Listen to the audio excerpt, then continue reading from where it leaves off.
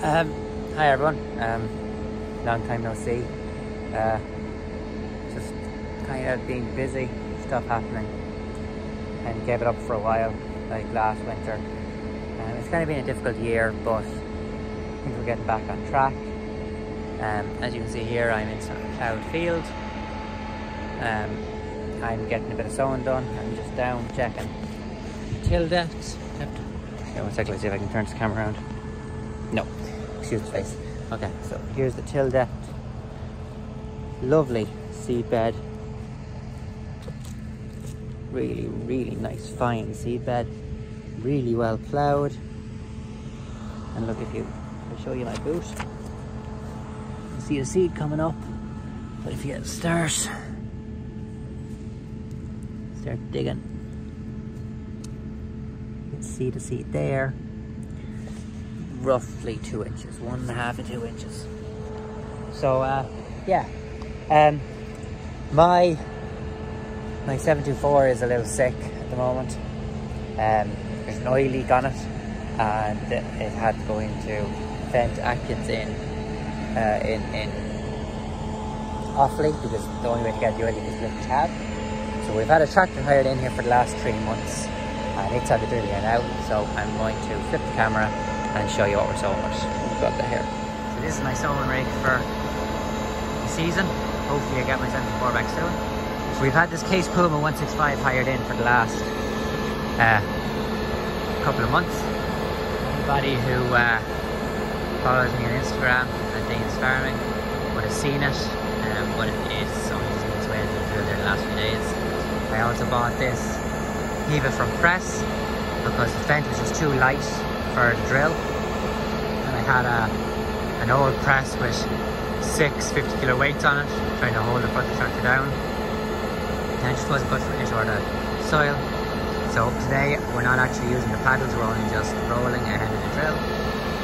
But yeah, so we're sowing carrots for a customer here. We actually only just finished up the last silage this morning, so we're not going to do badly.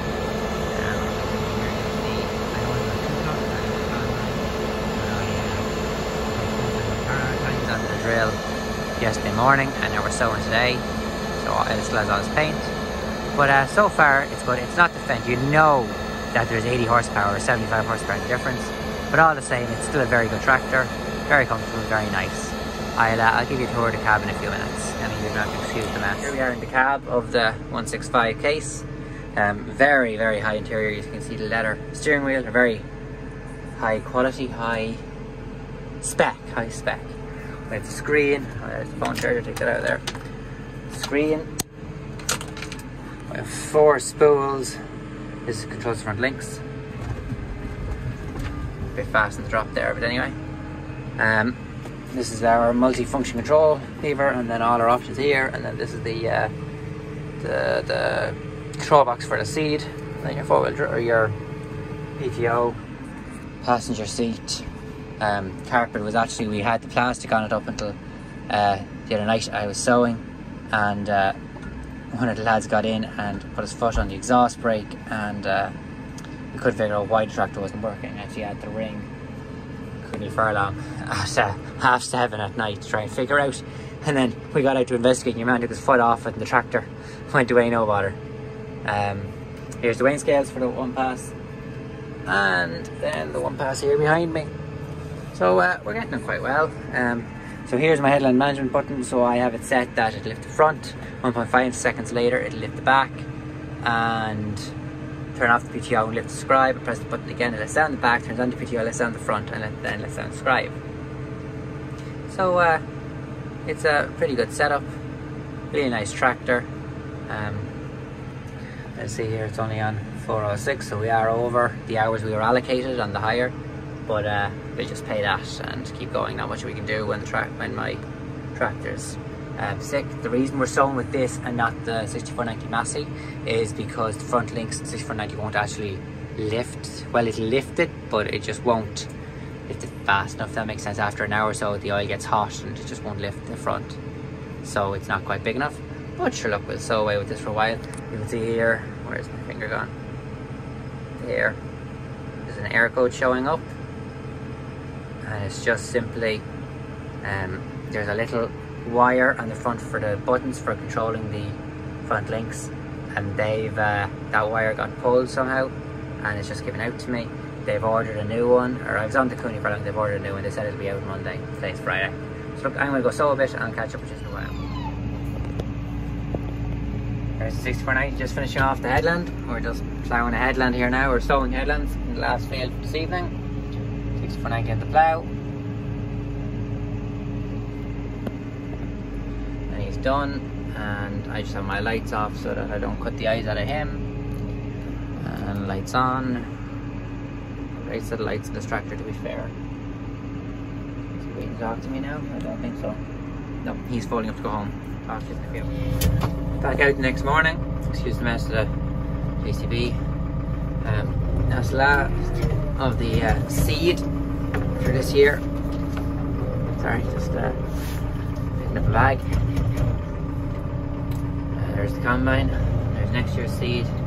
And if I remember later, I'll show you the little mice screechers we have. They're supposed to be harmless, but they're at a high-pitched squeal that the mice don't like. Hopefully it'll keep them away from my combine. But yeah, so we split about 60% cassia, 40%, no, about 65% cassia, 35% TARDIS. So we have all the cassia in. All the cassia was home saved seed, and the TARDIS we had to buy in. There's the 165. I was struggling if I open the lid. But yeah, so I'm going to throw 2 bags in, and then JCB's going loading dung, because we're still in the clear of our dung for another week or so. Actually today's the 13th or 14th of October. So yeah, so we want to try and get the last of barley in. We're down to about 50 acres of barley, so we're making good progress. And then it's just a bit of contracting and some oats. So hopefully within the next week to 10 days we'll be wrapped up with the ploughing and sowing and the dung. JCB needs a wash. It was on its ice bit there the last couple of days, and now it's going to load the dung, so we'll get a wash down, clean down and all that next week. And look, I'm going to throw this bag of seed in and talk to him in the field. So we're just after having a good bit of rain. Well, no, sorry, we had a good bit of rain there about an hour ago, so we delayed play. There's the tractor and plough.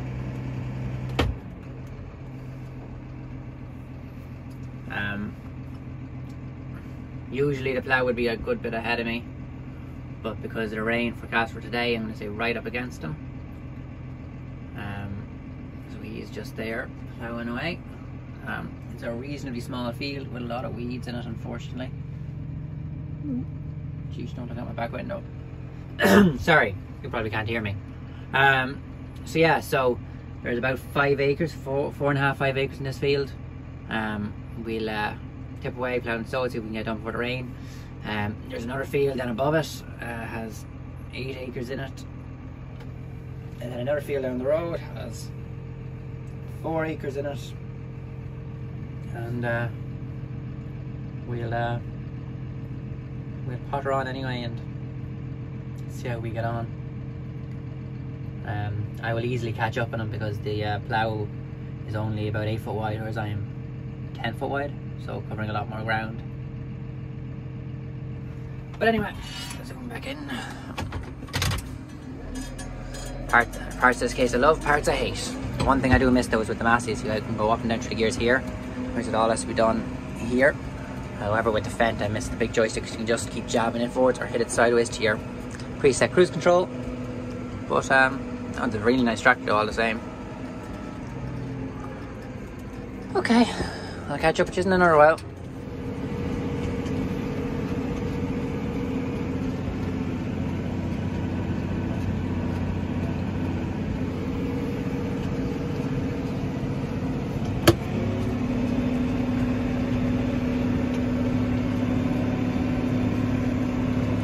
Sun's shining now, everything looks good.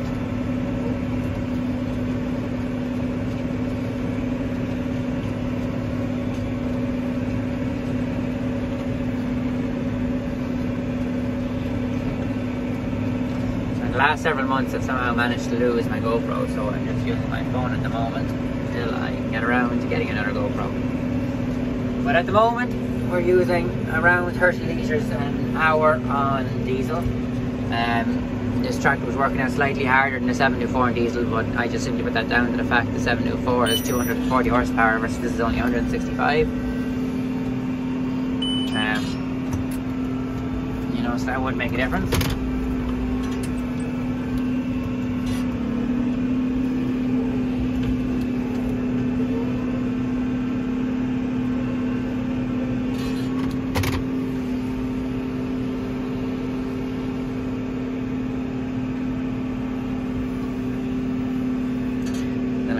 Right here. Let's down the back, turns on the PTO, let's down the front, let's down the scribe, and away I go again. And all we're doing is 8 kilometers an hour because that's roughly the speed we plough at.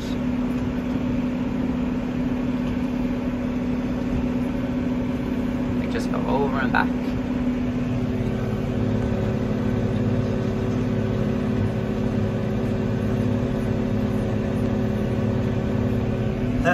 That wasn't a very good image because of the dirty window.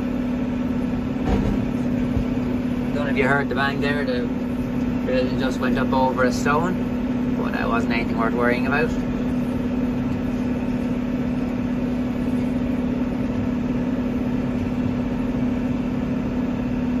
don't know, getting on well. So on a 13 stone to the acre. Everything going quite nice.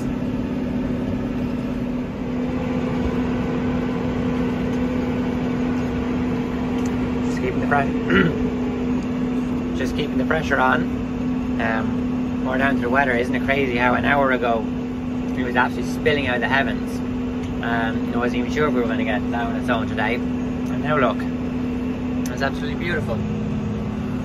An awful lot of weeds came up, so we had to spray this off. Usually we try to avoid spraying off fields, but just with the weather the way it was, we just said we had to. But yeah, keep going. Okay, so we're after so we're finished the inside the field here. So we're just Tom's just gone up the ramp there to start ploughing the next field. I can't really show this part because it's part of the headland. There's the drill again. Amazing of outfit, but I do this to 74. But anyway, we won't let Tom get too far ahead of us. Filling up fairly well. It's going up fairly well. Okay, so I'm just ploughing up a headland here. 6490, but I just want to show you this.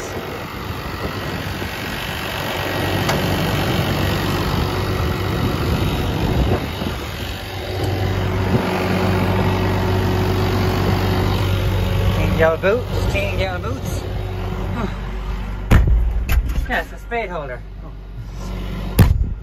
Daddy made them for all the tractors, so we don't have to be carrying spades in the cab. Now we are carrying a few bits. Just with the way things went today.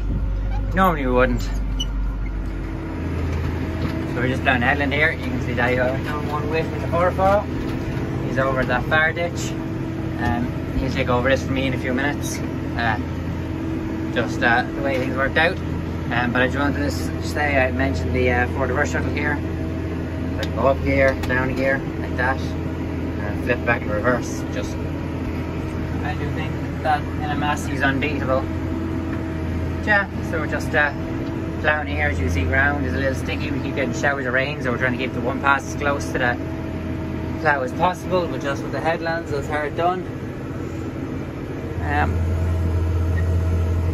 I know, not getting on too badly. Okay, so we're just back in the yard here, loading up the seed. JCB's away loading dung, so we're using this. Doesn't seem to be any butter at all on it. Actually, I'm not sure if I can undo this. There's a bit of seed left in it, but I had to come home and replace a part. So I just, you can't see anything with my hand. So I just said I'd fill up when I was here, and it should finish out the job. I mean, or not the job, the block we're in.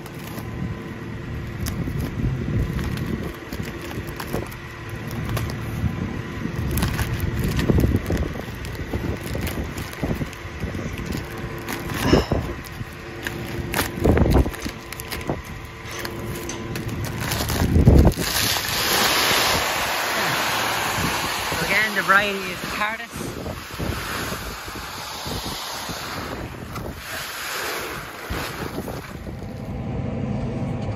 Okay, it was really windy. I was having trouble trying to flood the bags. Sorry, getting away with it, I was driving by. So while we're heading down our road lane here instead of I'm not on the road basically. So before I get on the road, so we're sowing Tardis, and usually we sow around 11 stone an acre, but just conditions not being absolutely ideal, I'm putting it in at 13. Yeah, we're getting on reasonably well. So we usually sow home state seed at 13 stone and bought in seed at 11 stone, just because of the cost of it. And I suppose it all depends then again on 1,000 grain weight and germination, but as a general rule. So yeah, so we're dipping away, getting on alright. My father brought on the second plough, but when we were down, sorry, smell the rain plane. When we were down a driver, he left off the second plough and took over the 5/4 from me, and I went home to get part of the plough. And he went on ploughing with that. So we're hoping to get this job done tonight in the next hour or two, and then we'll call it night, or call it a weekend. It's today's Saturday. Okay, catch you in the field. So still sowing, still dipping away. We're in the smaller field here. It's 6:30 at night, 7 at night. Sorry. And when we get this field out of it, I'll probably call it night. I'll be back at it Monday morning. As tomorrow is to be wet, and we're not getting as much rolling done as we'd like, or as much fertilizer or spray out, but there's not a huge amount we can do about it. But yeah, look, I'm gonna end this video here. I don't want it to be too long or too short, but first one back in a while. Hope you enjoyed it, and hope to see you next time.